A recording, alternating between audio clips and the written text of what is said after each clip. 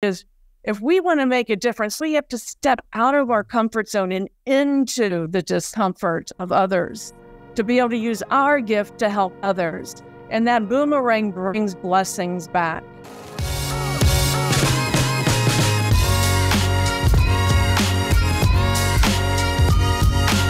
Well, hi guys, it is great to have you watching along. As you know, one of my favorite things to do is to find other kingdom entrepreneurs around the world who have a couple of things. One, a track record, and two, a heart after God. And my guests today, you're going to learn so much from. It's a long journey that they've been on. They could possibly be the most wonderful example of ministers in the marketplace of all the podcast episodes we've ever done. You know, everybody we've interviewed has done, different elements of the journey, but these guys, their love for people, their love for humanity, their love for the team, is infectious, and it kind of started through a challenge, I guess, that they solved. It's great to chat with you guys. You're going to be a blessing to both of us, all of us that are listening. Why don't you introduce yourself? Who is Tony and Mary Miller? Well, Tony and Mary Miller are a couple in Cincinnati, Ohio, USA, and we are always seeking for the Lord's guidance. And we've been broken for a long time and blessed beyond belief. We both are actually on our third marriage, but we've been married. We'll be celebrating 32 years next month. Wow. So this one has worked, and I think that God had divine plans for that. Blended family of 5 kids, 11 grandchildren, and almost 600 employees at Jancoa, that we have transitioned to the second generation. So we just get to celebrate with them now while they do all the hard work. Love it. Cincinnati, Ohio. Hey, Bengals fan at all, or not even? Oh, yeah. I've been a lifelong Bengals fan. I'm a native. So this past couple of years with Joe Burrows has been a whole lot of fun. Yeah, that's really cool. That's cool. I'm a closet American football fan. I played American football in Australia. Yeah, which, I mean, I don't want to over-romanticize it. Like, we could never field a full team. So we were offense, defense, water boy, cleanup, janitor. Like, we were in the business when I joined. Like we were everything. There just wasn't enough people to make up enough teams, but it was a whole lot of fun. Okay, so take us back to the origins of Jancoa. When was it, and how did it start? Well, Tony doesn't usually like sharing this story, right? Yes. Tony was going to college at the University of Cincinnati, and one of his professors of economics talked about the future of service industry. So this was back in the late 60s, early 70s. Yeah. And Tony noticed one day, because he's a very good student, how dirty the floors were of a bar he was attending. And so he decided he found a way to pay his bar tab regularly. So we start cleaning the bars around the campus. You know that broken glass and puke that's on the floor? When you're laying in it, it really smelled to me like money. Right. There's money in puke. Yeah. Absolutely. Yeah. Somebody's got to clean it up. Absolutely. So Tony was doing full-time student, working full-time, just trying to make his ends meet. And his father had to have heart surgery. And everything was supposed to be okay. He was like number 6 ever open heart surgery with a bypass surgery. And he didn't survive. He died during recovery. So Tony left university and started Jancoa because all he knew was cleaning. And he wanted to find a way to support his mom and 3 siblings. When my dad died, I'd been up there with him to see him, and he was going to go in and have the surgery, and I was going to UC, and he said, "Hey, I know you got that exam. I want you to go back and take that test. I'll be fine here." And so I drove back from Owasso in Michigan, and I got back, and I went in and I took the test, and I called up there and I said, "So how's Dad? How did he do in the surgery?" And my uncle was on the phone, and he said, "I'm really sorry." And I go, "Sorry about what?" It never dawns on me that he doesn't make it. And so he dies in the recovery room. Well, I'm so mad at God because I'm thinking that God's got this. He let my dad die. Why would he do that? I mean, he's God. He could have made sure that he got through the recovery and that he'd be okay. But as soon as that happened, I quit school and started cleaning these bars full time. I couldn't get past the point that God would let my dad die, and that's just how I felt. And luckily, he's worked through that. Yeah, absolutely. Yeah, wow.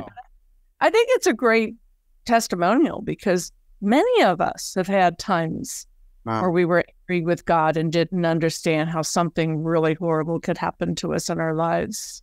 You know, I think it will all make perfect sense, right, on the other side of glory, because that'll be your first question. Why? Yeah. And then there'll be an answer, and the answers make total sense. Yeah. But it's very hard to, on this side, of heaven, kind of rationalize things. Yeah. Is that 50 years ago now then? It was in 1972.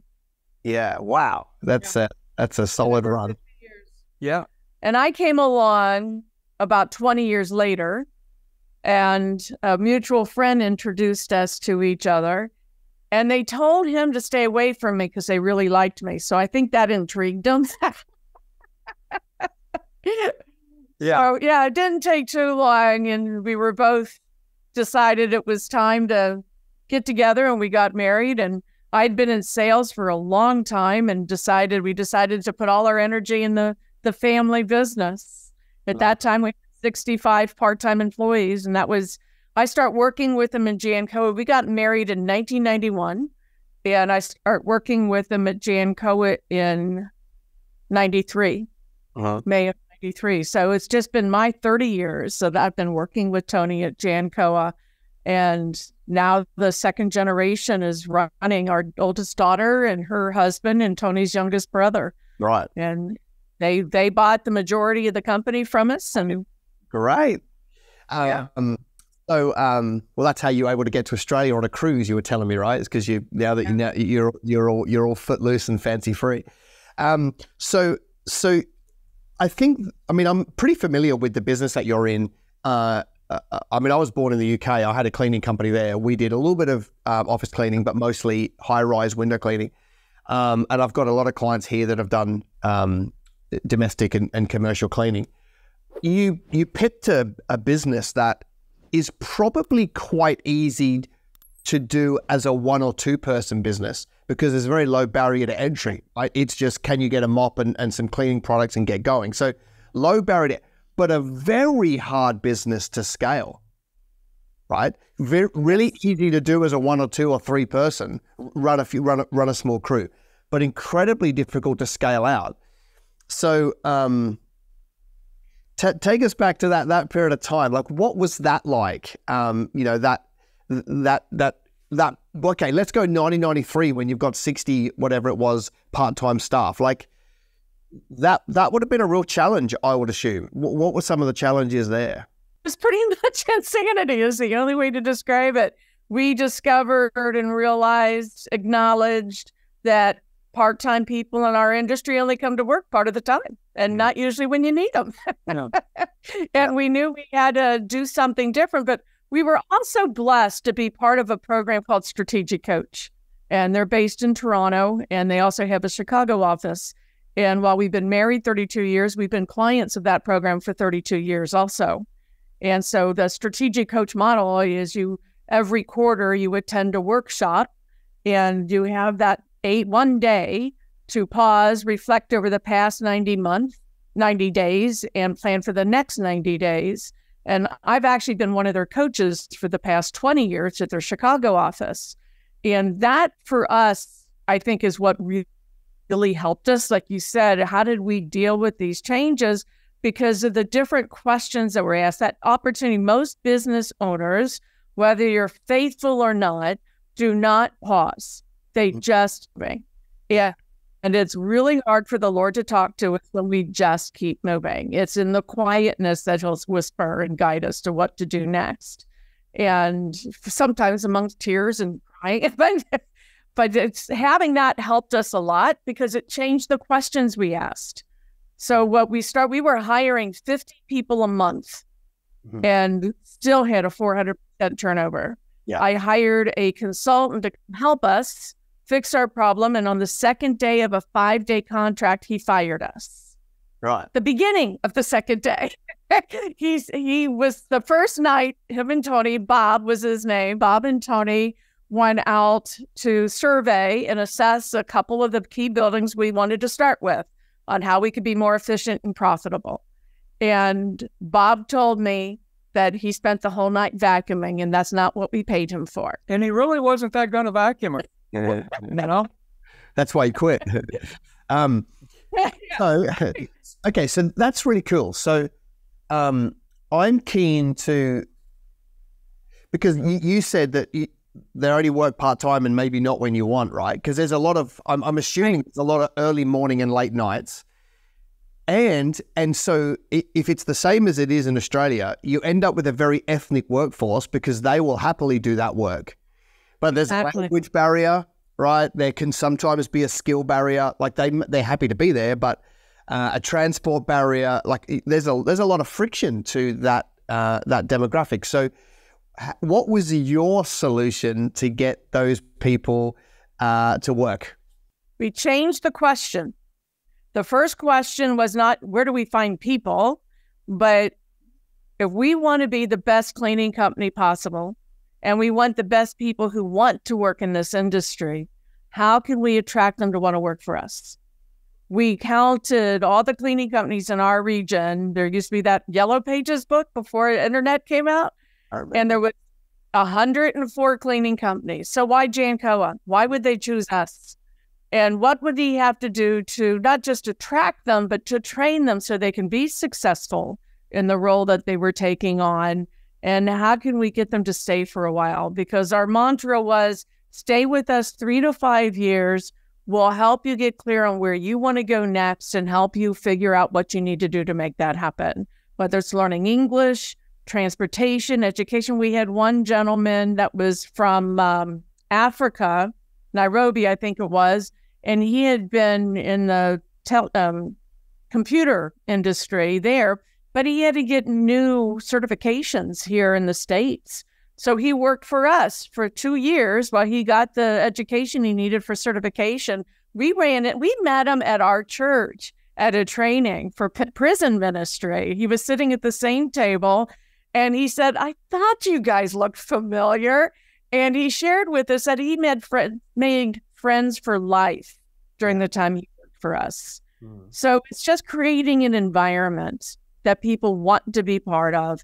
And all human beings, regardless of who you are, what you do for a living, everybody wants to be acknowledged and appreciated. Yeah. And that was something that we really started doing. And we used Coca-Cola and pizza, start going around and having conversations. And when people feel seen, there's a whole different connection. When you pay them enough money where they can and work 40 hours a week where they can make a budget work, then they start bringing other people to you. Yeah. So our turnover reduced by 300% within the first 18 months. Yeah. Love it. So you, I think from memory, like you guys were struggling to get people to turn up because they don't have transport. So, it's funny.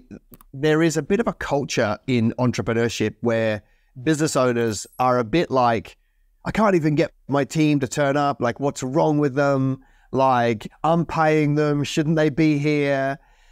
You didn't take that approach. What was your approach? Well, Tony had taken that approach for a long time, didn't you? Yeah, that was my approach. And I just thought if you just pay them more, surely they'll do the job. Then Mary came in and she said, I think we need to do this differently. And of course, I took that personal, like I was doing something wrong, But she said, let's just look at it. Let's see what other options there are. And so we decided we needed a shuttle to go pick them up. And that was their biggest problem was transportation. Okay. Let me tell you a little bit more detail about that story, okay? Over the weekend, after we were fired by Bob, we went to a bunch of bookstores and bought every book we could find on how to find people, how to keep people, how to train people, just everything we could find. We were looking for the magic elixir. There's something somewhere that had the answer that was going to solve the problem. And after going through, and we delegated other team members to read sections of different books and stuff too. So Sunday evening, we had this group conversation to download, and we said, okay, who are the top 10 employees that we would want to clone, the clonable employee? And what are the things they have in common? And the number one thing they had in common was transportation. See, I'm not sure if this is the same problem your listeners are having or whatever, so I'm not saying just go get a shuttle, but to ask different questions about what they have in common. And for us, it was transportation. The top 5 that we would hire 100 more of each, they had transportation issues. So Tony decided, he started a business when he was 19 years old. So he decided to go out Monday morning, went to a car lot, bought a van, went to a sign painting store and had it painted, Jancoa employee shuttle, drove to the office and told our general manager at the time, I found an answer to our problem. And she sits back and folds her arms. She says, which one? We had a few more than just the one problem of people, right? Our people problem. And so that's when Tony said, I've got the least amount to do. I'll even drive it, which was that was the magic in the mix, was stepping into that role to be able to see and to be able to listen and to share. And he would come home because our people work 6 p.m. to 2:30 a.m. Mm-hmm. So he would drop them off at work, come home, take a nap, go back out at 2:30 to pick them up as they got off work, and would get home at 3:30, 4 o'clock. And he would wake me up to share the stories of what he heard and what he saw. And it broke our hearts. Mm. And once the Lord breaks your heart, you can't keep doing things the same way. What were some of the things that you were hearing, the real life stories of the needs? Well, we didn't have a way to work and from work. And we had this woman by the name of Rita. And yeah, he's reading the Dream Manager book, but she was Gloria. Gloria. So Gloria had this where you drop her off at home and she would have to go into this apartment, and she'd go up the stairway and the light would be broken in the stairwell. So she would be afraid to go home. And so I'd make sure that she got in. I'd make sure that she got in safely and that she could go up to her apartment and get in there. And what I found was each person I dropped off had their own story, something that they were afraid of, that wasn't working out. And they didn't know how they were going to get to appointments during the day, doctor's appointments, getting their kids to where they needed to be. It was always something. Yeah. Or just being able to speak English, to be able to talk to a doctor or a family member or something going on. And I found out that they were just people. Mm-hmm. And the more that I listened to them, the more that I could recognize certain problems that were, they happened a lot. Like if you're afraid when you get off at night that you can't get to your apartment safely, if you don't have enough food, if you don't have safety, all these things that were just seemed, I was unaware of what real problems facing them were. Yeah. We had one gentleman from the Congo that had come into the office asking to see me, and because he wanted to know how he could get his driver's license. So we connected. I was sharing with one of our team members that was helping with our Dream Engineer program, and he decided he was going to help him learn how to drive so he could get his driver's license so he could get around more, because he had access to a car, but he didn't know how to drive. So Joe took a Saturday and was showing him how to drive, and he ended up in somebody's front yard. So Joe's like, okay, that's not the right way to do that. So Joe connected with a training company, a driving school, and connected this young man with the driving school. And several weeks later, he came back, he drove to the office and asked for me again and wanted to show me his driver's license and wanted to take his picture with me and Joe to send to his family that were still in Africa. That was a trophy that he got his driver's license. And so many of us just take that for granted. Yeah.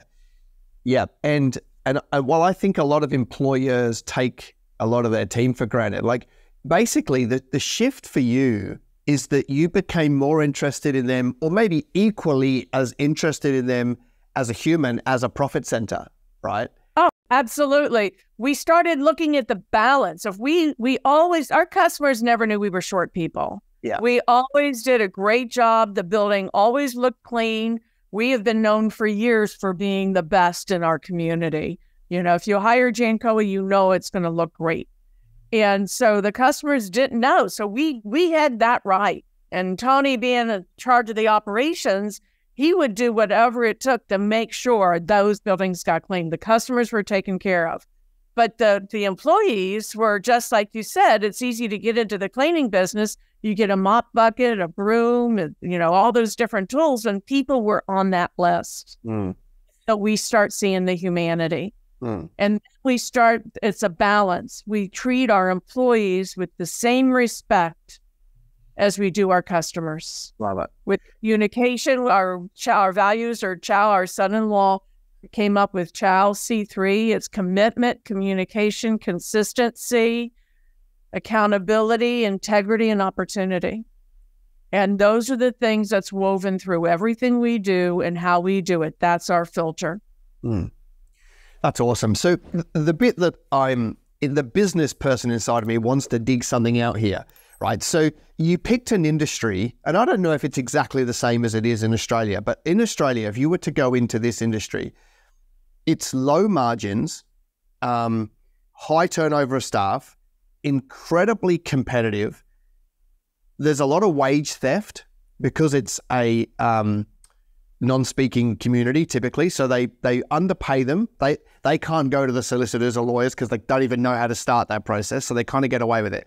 And then it's a lot of under-table bribes to get contracts, right? So so I look at that and then I go, but you guys made the decision to invest heavily in, I guess, like buying the bus, loving on the people, taking the time, and the business person inside of me goes, what was that like? Like that decision to forego short-term profit to do all of these great initiatives in exchange for a long-term vision, like that, because that's entrepreneurship. That's a beautiful question. That's one of Tony's favorite questions, because the founder of Strategic Coach asked Tony that once. So how much did that cost you when you started that up? Because that had to be expensive. And your response was, I'm not sure. What he did is he told Dan that all the accountants worked on it. We added it all up, and it cost us a grand total of 50 cents. When you look at how much we spend on that turnover, when you go take your turnover from 400% when you're doing background checks and drug testing and training and all those things. And usually if you put bad people out there, they take their people away, the good people, they tarnish them.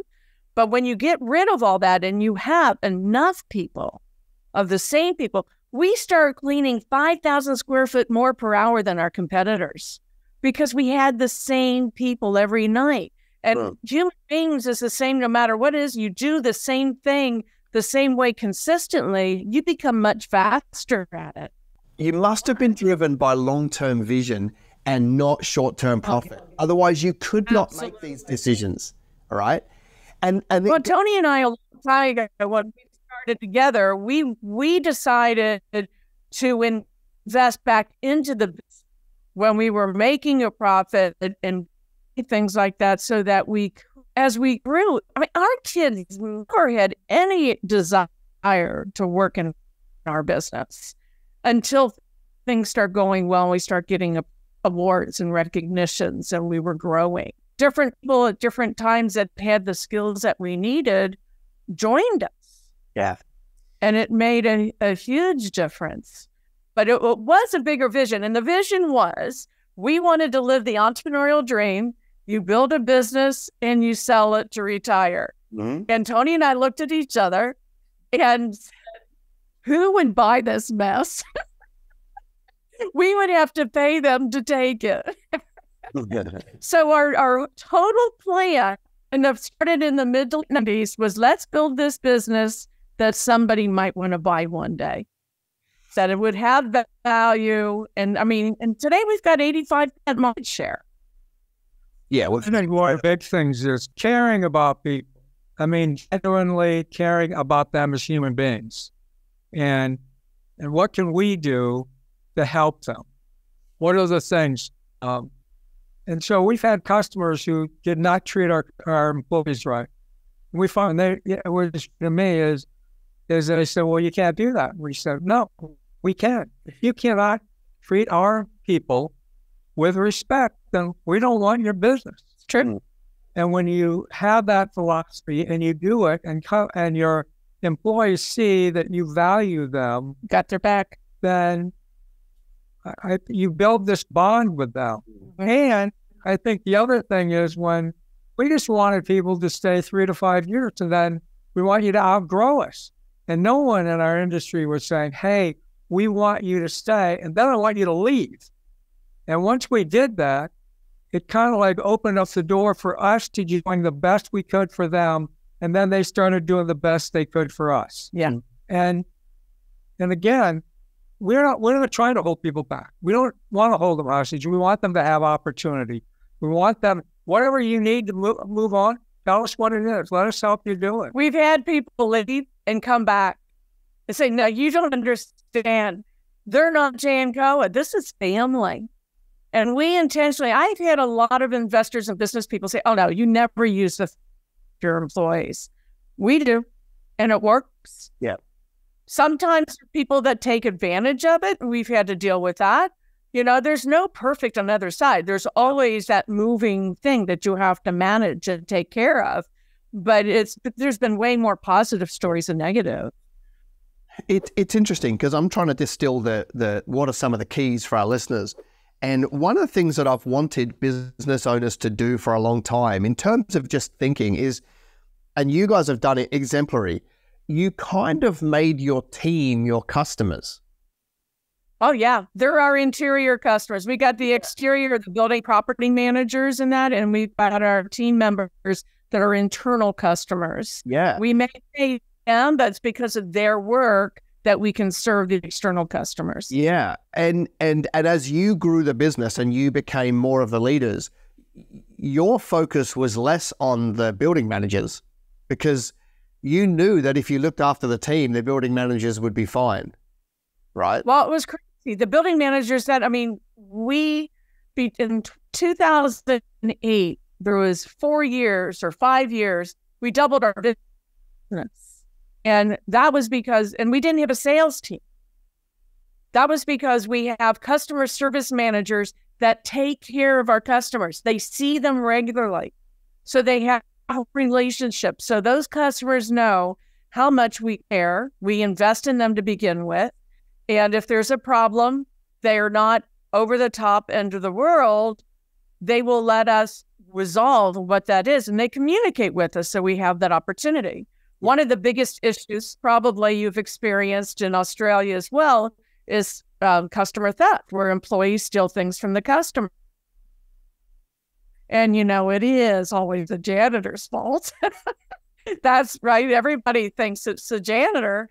And I remember specifically years ago, one of our customers' buildings was being built out. A new suite was being built out. And we got a call that $25,000 worth of computers had been stolen, and it had to be the janitors. So Tony went to the building to meet with our customer, and he brought a check with him that I wrote for $25,000 to that customer. And Tony heard this. He was walking down the hall complaining about the janitors and how could they do that.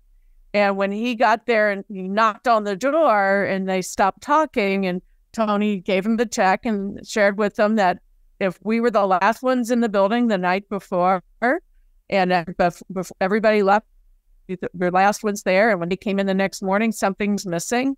chances are it was us. And the main boss looked at our contact and said, we treat our customers that well. And he refused to take the check. Wow. Yeah. He said, let us do a little more investigation. And what they found during the build out, they had passed out the code to get into their suite to more than a dozen different people. They had no idea who else had access in the building. So putting our money where our mouth is and stepping up, seeing the customer regularly, investing in them by having somebody go talk with them, talk with the tenants in the multi-tenant building, and build a relationship so they know us, and having an HR department that works in our managers and training our managers and supervisors to take care of our team. That's how we balance things out. It's not always smooth. When you've got almost 600 people, there's always some kind of chaos to be dealt with. Yeah. Yep. Telling me about the dream cards that you brought in, because I haven't been to your office, maybe one day, but that's an incredibly practical, touching initiative. It's actually not even that hard to do, but man, it carries a lot of weight. It does carry a lot of weight. As we were doing the programs with the transportation and the housing and the language and the financial budgeting and that, we were sharing with a friend of ours, another entrepreneur from Atlanta. Bill said to us, what you guys are doing is helping these people achieve their dreams. And we looked at each other, said, okay. And so we played with it, and that's how we created the Dream Engineer. And that was the name of our program, specifically to help our team members pursue their dreams so they weren't working just from paycheck to paycheck. So every new employee fills out a card, what is your dream? So that they have something they're working toward. And today, there's so many amazing stories, but just Haley, who works in our HR department, she filled out the card. She had talked about maybe wanting another child, having their own home, and her husband would really like to own his own business. And she thought they were all like, stretch out, no way. Within 4 years, she had her third child, they bought their own home, and her husband started a bakery. And he said it's doing amazing. The Bengals actually buy their donuts from this bakery and talk about it all the time. So when people have something they want to achieve and work toward, that's when magic happens. So it's the Dream Manager, a Dream Engineer, and the Dream Manager by Matthew Kelly. That was inspired by what we created at Dream Engineer. Well done. Well done. I love it. Okay, so you sold a large portion of the business. What role has giving played over that time to church, to other things? Because no one needs, I had a quick look online at what your annual revenue is. No one needs that much money, right? No one, at some point, I'm sure that if you're going to be that generous to your team, you're going to be that generous across the whole of your life. So what role has giving played in that journey over those 50 years? Huge part. We've been big time tithers for many years. Same with the rest of our leadership team. But we're also, I've been personally involved on boards of nonprofits. And the more publicity we got in our community, the more ask I got. Yeah. Right. So I had to create a filter. And this is something a lot of business people don't realize, that we have this opportunity and I decided my number one role as the CEO of Jancoa is to make sure Jancoa benefited from everything I said and did. So Jancoa was priority. The second, is this something that would benefit our employee team and their families? Yeah. Something in that aspect. Is this something that is part of my unique ability and gift that I can do? And is this going to be an add to my life or take energy away from my life? Is this something I'm passionate about? Mm-hmm. Those 4 things made a huge difference. Like United Way here in Cincinnati has always been very big, and they create all kinds of programs that help team members that work for us, our families. Yeah. the YWCA has amazing programs to eliminate racism and to empower women. The stored up the bus, the transit, the public transit, served on their board for a number of years as we tried to improve the public transit to help people get to where they want to be. And it was really funny. The timing is so crazy. I had an appointment this morning because I'm sitting to waiting to see this doctor. All's okay, but I had this doctor. A woman comes in and we were talking, and she said she had her cart with her stuff in. She says, yep, I get to where I need to be, me, Jesus, and Metro, which is the name of our public transit. So it was really great to see people are benefiting. We also were very involved with the Gehring Center for Family Businesses. They helped educate us on what we needed to do to have a successful and healthy transition and to meet some of the right people. See, the thing is that I found, Wes, is if we want to make a difference, we have to step out of our comfort zone and into the discomfort of others to be able to use our gift to help others. And that boomerang brings blessings back. And the programs that we've gotten involved in that help our team members, Catholic Charities brings a lot of immigrants and refugees into our community, and they've already got the documentation that we need. And so we very closely with them to be able to do that. But it's not going to just come to you if you sit in your office and try to figure it out on your own. It's moving yourself out there and having real conversation with your team members. Tony assumed that every team member should buy a home when we first started our home ownership program. And not everybody wanted a home, did they? No. So you would have to be willing, not in technical, I love technical. I'm a tech geek. I got iPads, iPods, iPhones, and the whole bit. But if you want to connect with your team, do it over a break, a lunch break. Bring the pizza, Coca-Cola, or whatever is appropriate in Australia, or whatever country you're listening to this from. Sit and break bread and ask questions. If you want to help be a great dream engineer for your team members to help them build a life outside of paycheck to paycheck, you have to ask, you have to really care and listen to what they want to say, but you have to ask and be quiet and listen. And it's not your job to do it for them.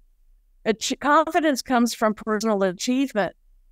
And as people achieve and take steps, and we don't do it all, and we would connect them with some of these agencies that had programs that they can work through these different steps to make things happen. And that empowered them to do more. Rolando, one of my favorite stories, he's been with us for 18 years now, I think. And he came from Guatemala with a young wife and 2 young daughters for a better quality of life.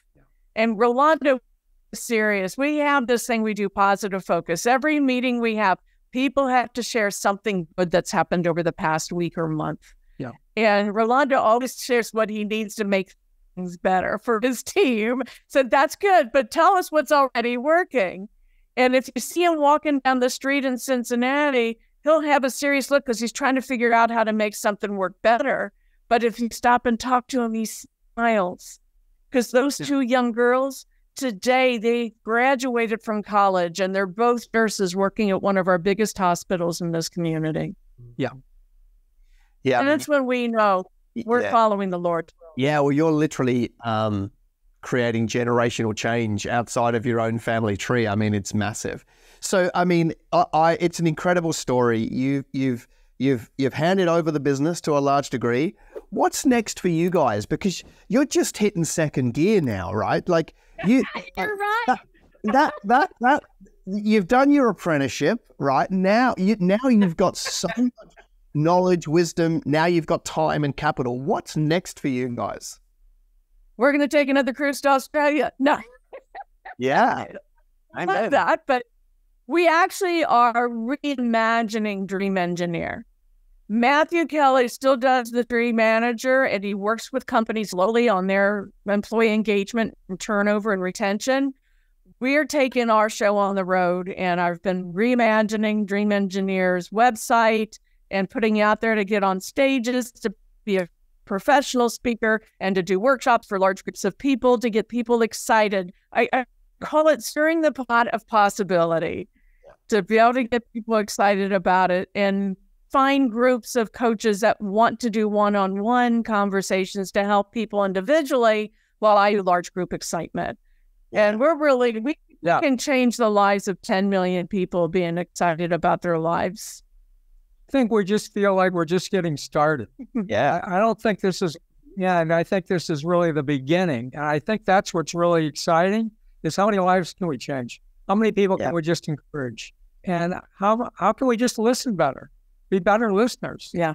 And encourage them to go after what they really want to do. And we hear people sometimes say, well, I don't know if I can do that. I go, well, I don't know if you can either, but you won't know if you try. Get in there. The worst that can happen is you can fall flat on your face, but you'll be able to pick yourself back up and go again. And maybe you'll be better the second time. You know, but that's exactly what you started out with at 19 years old, I'm sure. What could go wrong? I can fall flat on my face and I can start something else tomorrow. And I think when I got mad at God, it was really kind of the beginning because everything's not going to go great. And so when I got mad at God, I had to look at it and say, this isn't God. He wasn't trying to be harmful. He wasn't hurting anything. And there's going to be setbacks. And I probably love my dad more today than ever. You know, he died, and that's just how it went. But he was the sixth person in the country to have this operation. And from that, they learned a lot. They learned what didn't work. So he was instrumental in lots of other people coming behind him that did success for having heart surgery and things like that. So it really wasn't a failure. It was a success. And I love him for that he stepped forward and said, hey, I'm going to take a shot at this. And they learned. Love it. And the surgeon, hey, I can tell you that lots of people benefited from this. So thank you. And I think that God's always there and he's always available. And I may not understand. That's not bad. But I learned that, you know what? God's got a point. Yeah. Love it.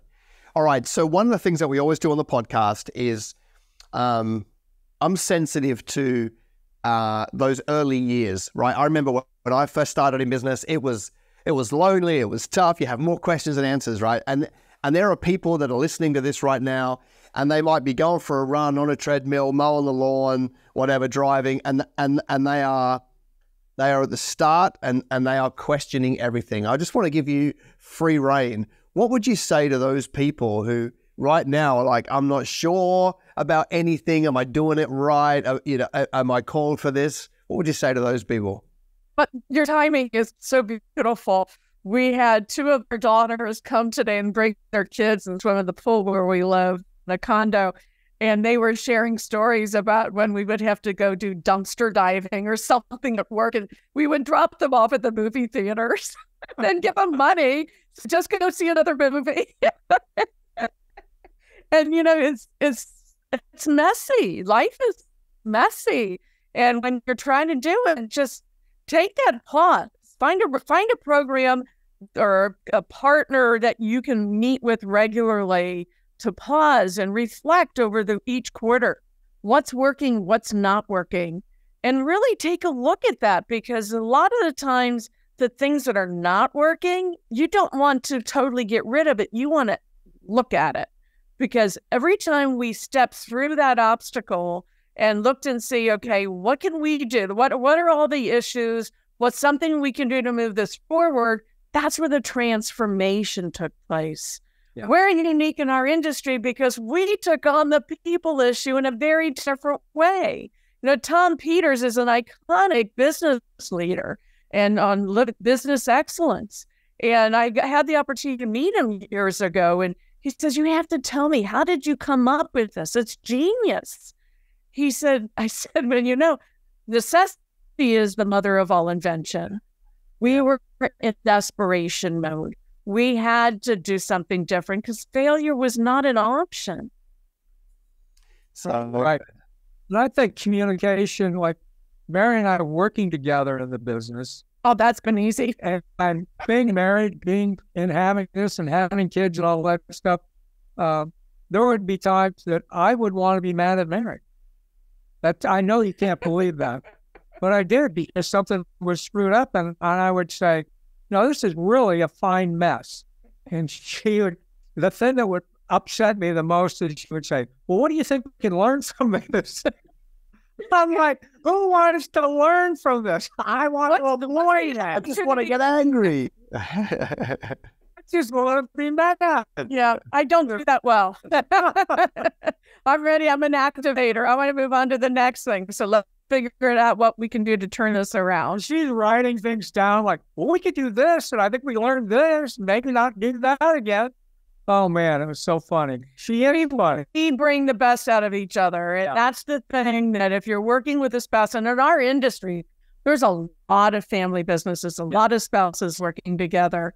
And just remember to love each other. Yeah. Because it's one day you will be moving on. And the business is not the number one priority. Your relationship is. Yeah. You know, with us being retired now, so can't you say it? Yeah. Tony has dementia, and it's still mild. That's why he's still making this sense. Sometimes. But I think, this is what I think anyway, is that I have this gift of dementia, which means I'm losing my mind, and I don't have the mental faculties to do a lot of things. And what that gift does is I don't take any days for granted. Love it. I want to live the best day I can live. So when I get up in the morning, I just check to make sure I know where I am and who I am. Now, if I know those two things, and who I am, and I'm there, yes, I'm gonna those things. If I have that, I'm gonna have a great day. Yeah. And so that's a gift, because I want to make sure I live the best, the most I can out of each day, rather than assuming that I have forever. Just taking today and have it be a great day.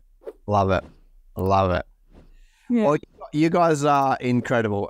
You know, I'm probably the 7,000th person to have said that to you, but really, like, you know, that you've obviously got a heart for people that's come from a heart from God, and you've built a great business, and under the next leadership, you know, let's believe that it goes to much bigger than it is today. There's no reason why it wouldn't, as long as they continue to love on people like you have. They are actually taking it. They listen to us more than we realized over the years, because today they have the capacity and the team depth to be able to put some things in place that we always talked about. Yeah, they're doing anything, and they've already built. The company's already grown since we've left. Yeah, we were the whole. Really appreciate you giving us your time. You know, like, it's, you know, kingdom business is a tough gig, and so for people to hear your story, and you're still, you're like a you know, lovey couple still, and you laugh a lot, and I'm like, you know, it doesn't all have to be heavy, it doesn't all have to end up jaded. Right. You know, it can be done well, and you can exit and do that dream, and it's not going to be 5 minutes, it's decades, but you've done an incredible job. For those of you who are listening, as we always do in the podcast, I want you to think about, you know, what's the one or two things that Tony and Mary said that really jumped out to you? Because there's really no point in listening to a podcast if you're just going to consume the information. You've got to take a minute, pause, and learn. So in the comments, I want you to put there, what's the number one or number two things that these guys shared that really jumped out to you? Hey, thanks, guys. You are a massive blessing. And I really appreciate you. And hopefully our paths cross. It'd be great to meet you in person. That would be wonderful. I look forward to that day.